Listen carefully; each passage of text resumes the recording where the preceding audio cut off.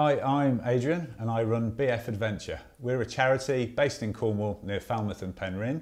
And we've been there for 25 years supporting disadvantaged, disaffected and disabled young people in Cornwall. The reason we want your support for this funding is because we're developing our site and we want to bring the education aspects of renewables and the financial sustainability they bring to the site so we can carry on for another 25 years doing the work we do with people that really need our support. We've already had a fantastic partnership with Community Power Cornwall and EDF Energy and Energy Share, and we've got a 10 kilowatt turbine on the site. It generates half our power needs, saves us money on our utility bills, and actually means in a year we can work and support 50 more disadvantaged young people. We now want to add another 10 kilowatt of power generation with solar PV on top of our kitchen build. Our kitchen project, an idea we've stolen from Nick Knowles, Annika Rice and all those DIY SOS programs, is actually a community build project, hashtag Big Kitchen Build. It's ongoing right now. We've had all the materials donated or we've fundraised for them.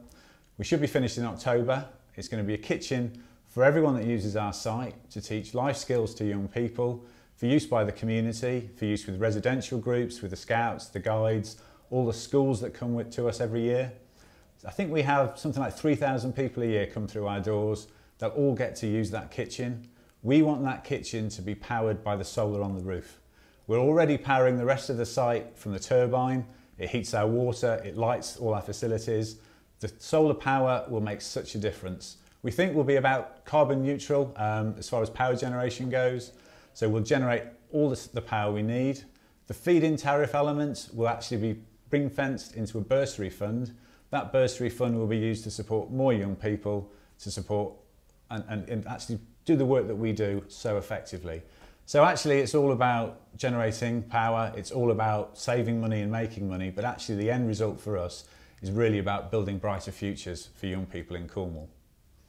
We have already got some funding committed.